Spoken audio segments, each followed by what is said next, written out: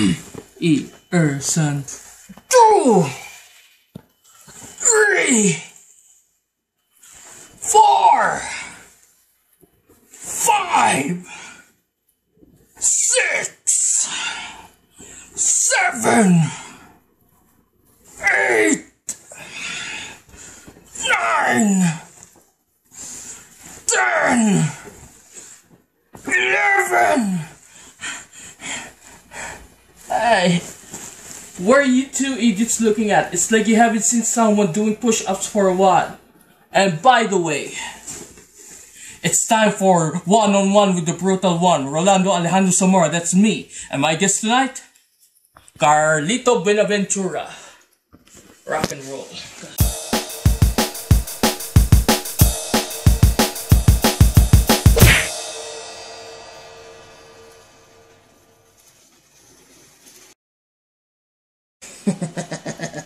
That was a good punch. You shouldn't that. So what? Anyway, it doesn't matter. I say it doesn't matter. Okay, cameraman, you better look at this.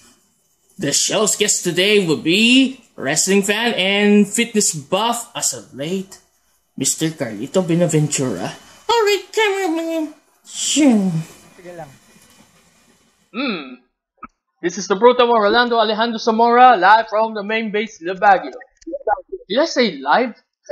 You know already this recorded stuff. Anyway, over there on the video is Mr. Carlito Buenaventura. Yeah, Carlito Buenaventura. Haba ng name. Medyo nahihirapan lang mag-announce. Anyway, kumusta ka na at taga saan ka as of now? Sa Quezon City lang, dito sa may Maguinawa. Okay naman, buhay pa. Wala namang Maguinawa! It reminds me na malapit sa Most Matalino. Or a little far. Yeah. Musta yung situation ninyo doon? Musta?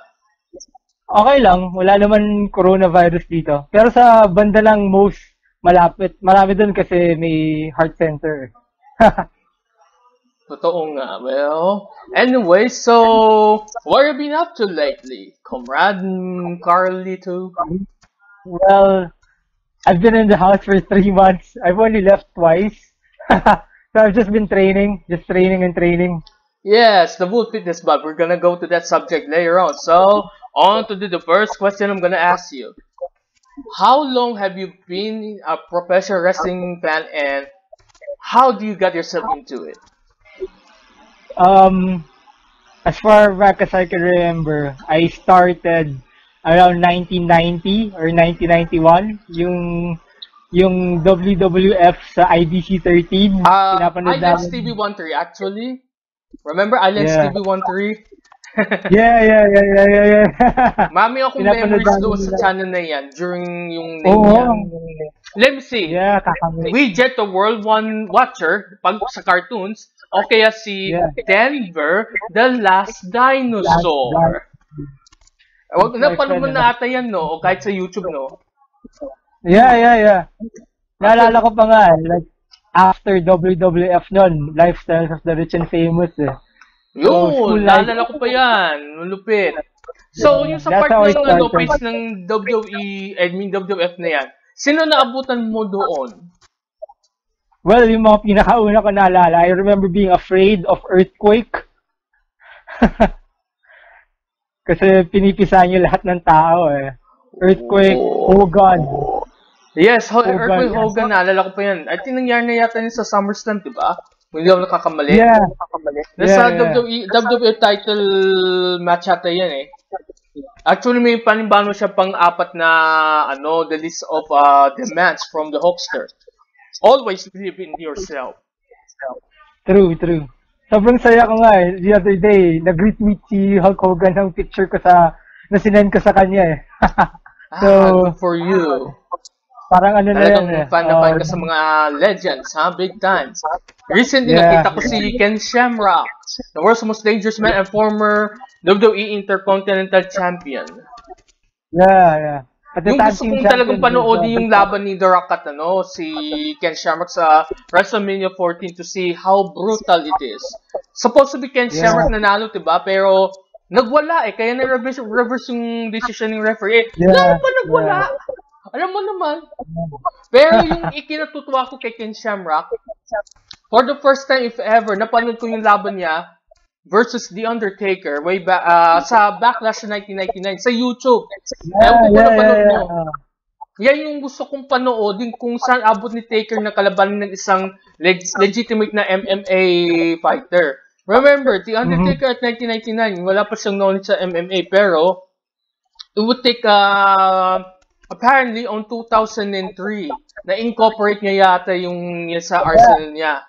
And then, it will continue until yung the resurrection of the original Deadman persona at WrestleMania 20, way back in 2004 against Kane for the second time. And just like the first, rest in peace. Another WrestleMania victory, 12-0. Yeah. Speaking, aside from Hulk Hogan, alam mo, nabot mo na si,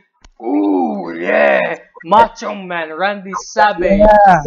And then si, Ultimate Warrior. God rest their Si, souls. Rowdy Piper, sa pa yan.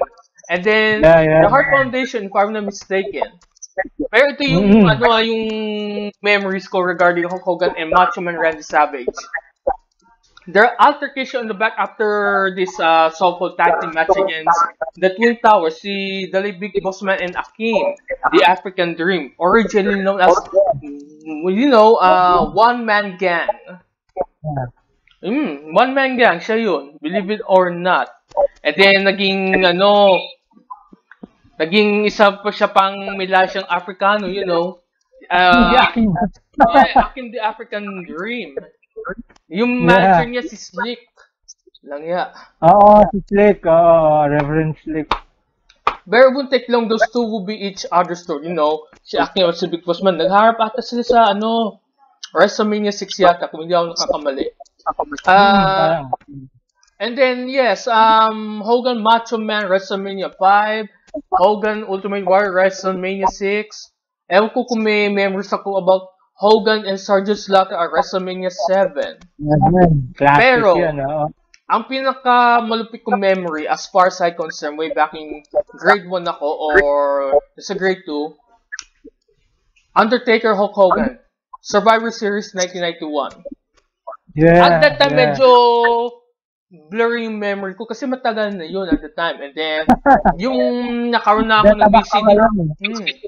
Nakaroon na ng VCD na copy ng Tombstone, The History of the Undertaker. Doon ko na na-watch yung laban na yan at masayang-masaya ako, personally.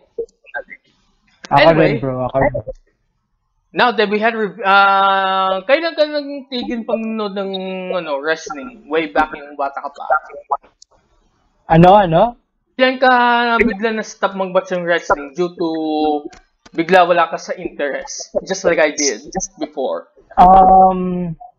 Nagkaroon ako ng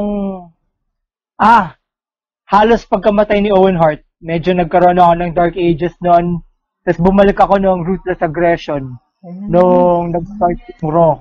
So, chance na hindi mo nabot yung the remaining 1999 and then year 2000, right? Medyo sporadic na after Owen Hart died. Tapos, yung iba, binalikan ko na lang nung nag-addict ulit ako ng Ruthless Aggression area. Yes, the Ruthless Aggression in 2002 officially. Kasi after the Attitude Era, in between is a invasion angle between the WWE versus WCW, ECW, the Alliance. Yeah. Pero hindi ko napanood yung mga yan kasi medyo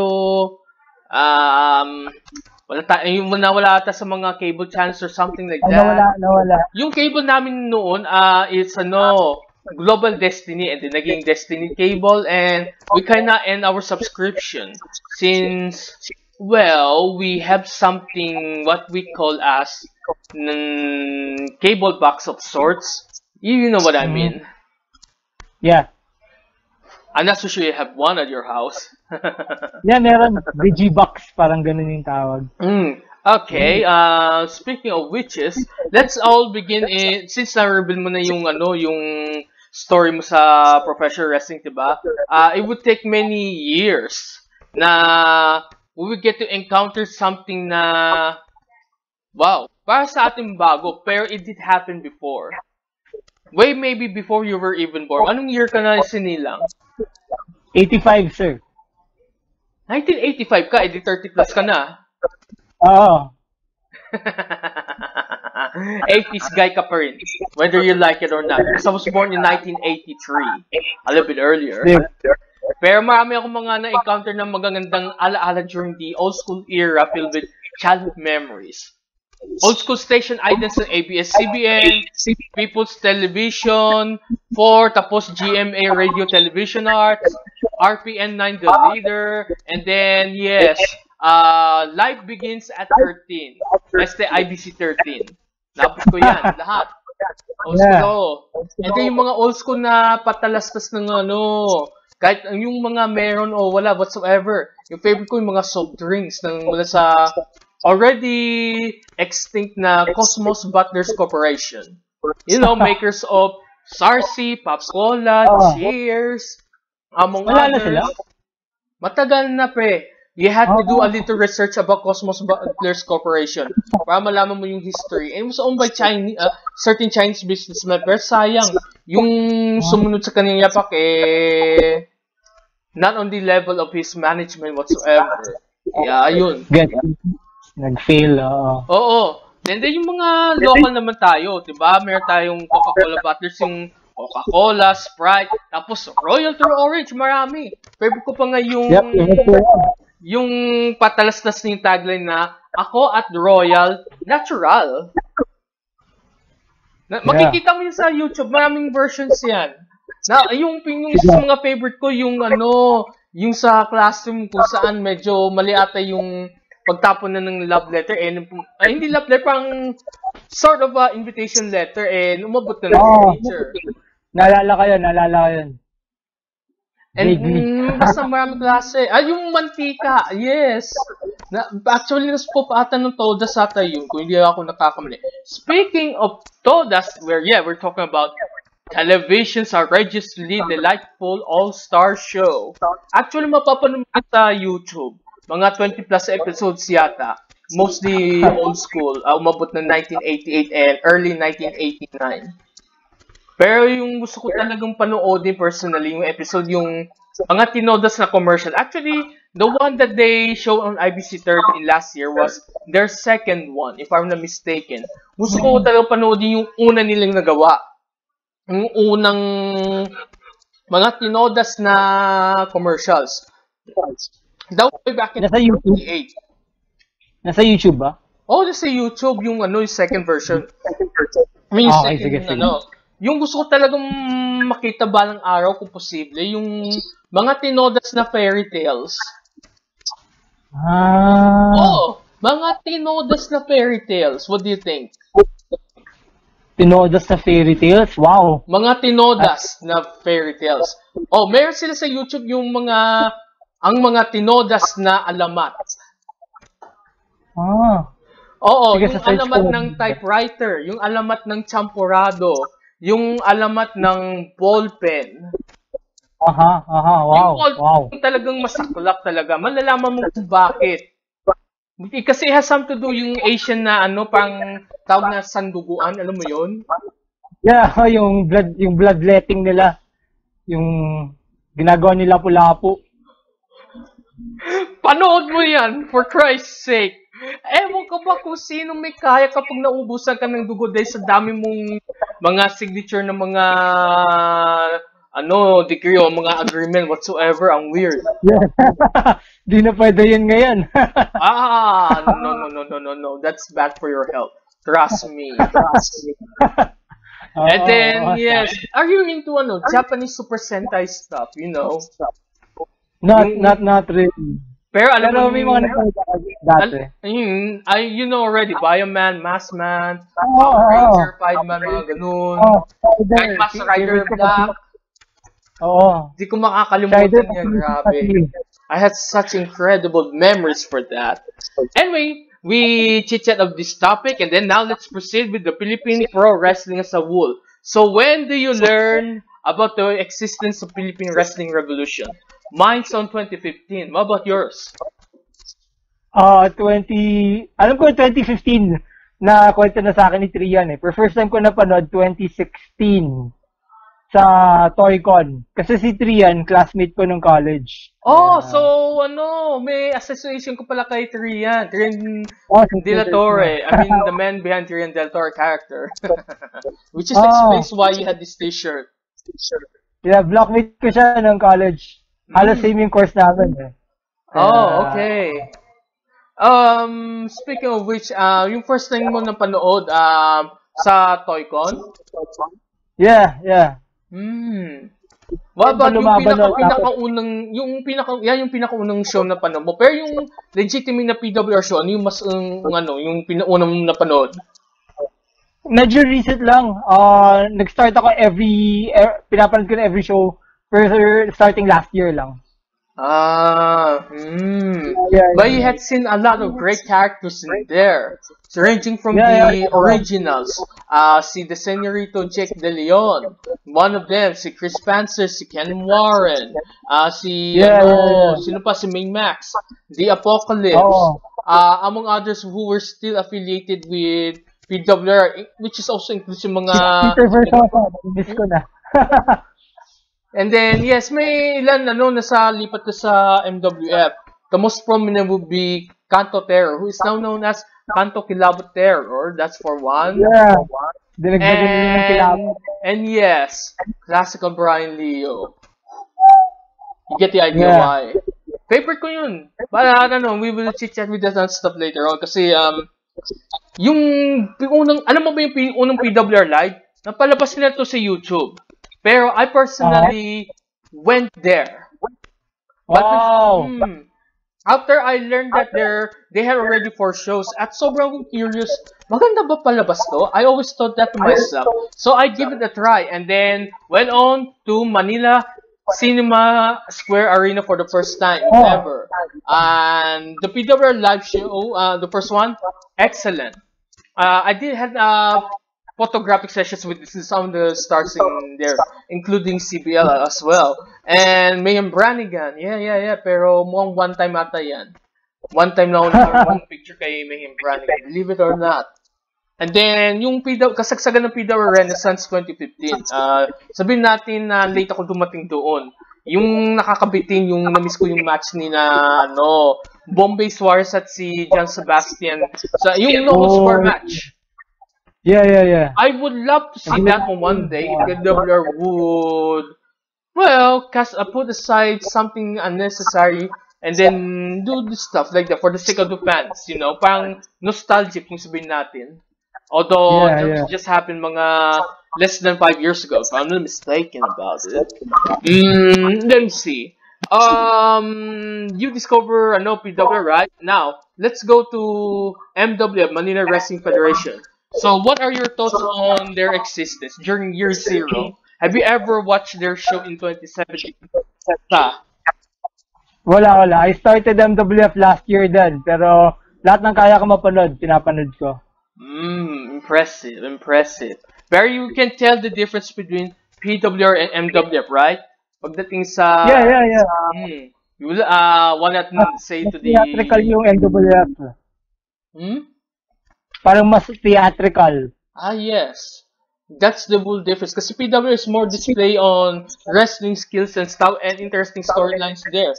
Pagdating sa MWF, may similarities rin sa PWR, but they're more a little bit theatrical. Bilang kapag subaybay, witness them some of the shows anyway, way back in 2017, I attended completely. 2018, I missed some, but I had some of my favorites there during they went to their next phase sa Philippine University of the Philippines. Yes, that's the one. UP, right? Yeah, UP, bahay ng alumni. Yun. Have you been in there forever, right? Yeah. I have memories there, bahay ng alumni. Na-tear gas kami doon ng Slapshot concert. Huh? Tell me. What happened? To launch yun ng Head Trip album ng Slapshock. Tapos nag-riot yung mga tao, binasag yung salamin ng bahay ng alumni. So tinawag nila yung police. So yun, binaril kami ng tear gas. And that tear gas experience kahit hindi ka sangkot, napaka brutal, right? Yeah, talagang maluluha ka parang sibuyas yung tear gas. Hindi yung sibuyas pero pinapaiyak ka talaga eh. Like they just shot us. Bago pa lang din yung She's So Wicked tsaka Getaway ng Slapshot. Album launch nila nun. Pero natuloy ba after this incident o hindi na? After that, di na yata sila nag-metal concert sa bahay ng alumni eh. Ewan ko ba kung bakit nag-riot yung mga jalote na yan? Sus Mariosep. Yeah, bro. Yung glass doors ng bahay ng alumni, binasag. Kaya tinawag yung cops eh. Bakit naman nila ginawa yung gagi? Nice, not nice. And that was mga over a decade ago, right? Yeah. I don't know, the crowd back then, they were like really crazy. I remember POD. You remember POD? Payable on Death. Yes, yeah. yes. They had a gig here in Le Pavilion in Blue Wave. Huh? Binasag rin ng mga tao yung salamin dun eh. Pero hindi naman kami na tear gas. I think that was during Alive, tsaka Youth of the Nation, yung mga ganun. Crazy. Ewan ko ba kung music fans yan or what? Have you ever thought of that? I don't know too, man. Maybe they're just like really angry, repressed. Some fans, I don't know if they're fans at all or what whatsoever. Anyway, now, let's go to this one. The short-lived Art of War Wrestling. Oh yeah. Have you heard about that? I've never seen a show. I wanted to, but I've never seen a show. Same goes to me. Kasi may other priorities akong ginagawa, so I'm able to attend that one. But I never would have imagined it end up in controversy before and after the show. I heard. Have you tried to listen to the Wrestling podcast years ago? No. You're not much into the wrestling podcast, eh? No, I've never been a podcast person until 2 years ago. Like Joe Rogan lang. Okay, I get that. Anyway, we had some absolutely glorious times with the Philippine wrestling scene in here, or within the Philippine wrestling community, on which we were part of it. Am I correct? Yeah. However, not all started in a perfect note. In particular, PWR. You heard stories about behind the scenes regarding this original group ng PWR and these guys, the splinter group that would eventually became the co-founders of Manila Wrestling Federation. Have you heard of that? I heard about that. Yeah. Did you read it on yung kina William Edwin Manzano regarding yung question ni na Martin Vicencio, who is now in Brazil? Oh, nabasa mo buo. I never would imagine na akala ko napaka-discipline yung mga yan, pero may ilan medyo bata pa lang nagiging egotistical na, kung sabihin natin, o kaya a little bit selfish, parang may differences doon, kahit isang vision. But this isn't the first time it happens. Any company, it doesn't matter pag wrestling or sports or business related, talagang it's more than just emotions running high. It's like you like to follow this envisionment that you envision, diba? Pero not all were sharing your envision, ganun.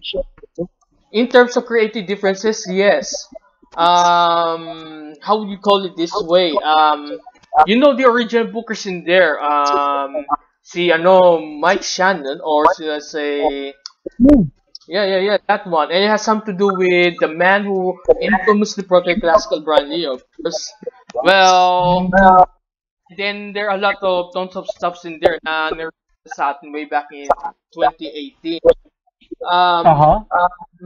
Suppose maganda sana talaga yung takbo. Kaso, nandoon eh. Kasi pagdating sa politics talaga, napaka-painful. Kahit sa napaka-simula pa lang. Eh, meron ka pa naman isang tao na magiging famous talaga one day. Kaso, he was soon revealed by a certain Sonny Go in his podcast. He referred to this guy who used to wrestle PWR and then nag-MMA siya. And then Aha. naalala ko yung famous na line. Ipamugmug ko sa iyo yung bayag niya, ano, bayag, Whoa.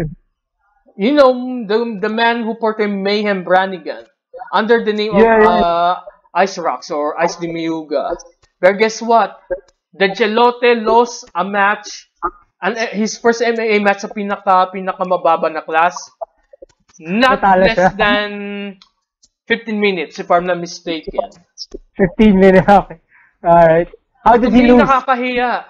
Meron kang ibubuga, pero ikaw naman yung palpak. Ano ba naman yan? Yeah, yeah. Yeah, I get it, I get it. That's sad.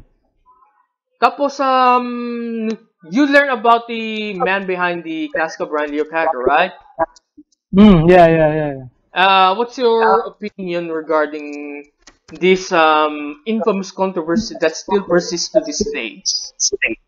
I don't know, man. I don't know the whole story, but for me, my opinion is, I just wish they just make up, you know. Mahirap kasi mag-away-away na ganyan. Sakit sa loob yan eh. Yeah, I know. Pero, hindi lang yan. May recent controversies regarding, alam mo na, yung sexual harassment related. Have you learned of it recently? Even from some female wrestlers sa Southeast Asian scene. And two of the most prominent sa PWR natin, si Nina at si Crystal. Have you read about yung stories nila? Narinig ko yung iba. Medyo, it's sad to hear, you know, yung harassment na ganyan. Pati ako, nalulungkot, nawawala yung smile ko.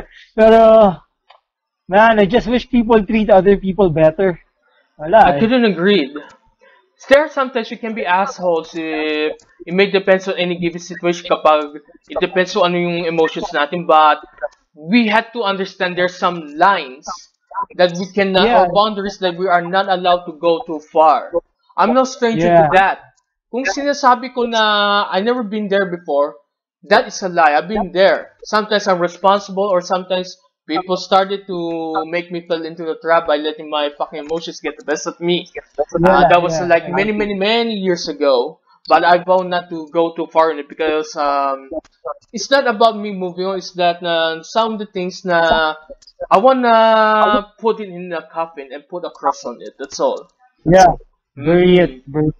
Even you had your own shitty stuff in life, you know. And then let's say we're gonna add another topic about the COVID-19 stuff. So it's got you 3 months.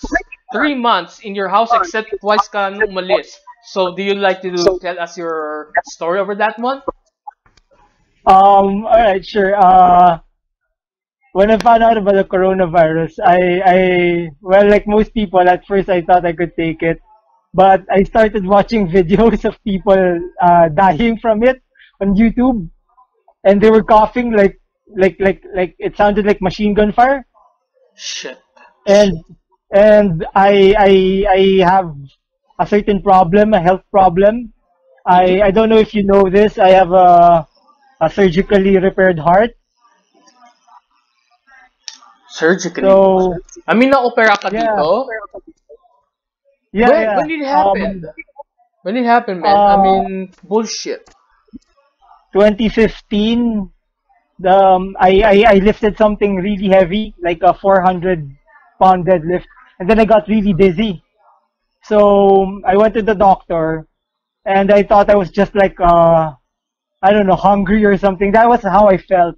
And then they did a couple of tests on me, and then they saw a hole, like this big, like a 10-cent coin or something, in my heart. Ano reaction ng parents mo regarding yung discovery na yan? Well, I already lost my dad, so I'm only with my mom. Oh, your mom. What's her reaction? And even if you have siblings, of course. No, I'm the only child. So, parehas tayo. Mahirap pag only child. Pero, alam ko na sobrang takot yung moms mo, no? Yeah. Pero, you have to give into surgery if you wanna exist. If you didn't take the surgery, we might not be able to do this show, you know, this episode. They gave me like a few months to live, and then my health deteriorated. I couldn't climb stairs anymore.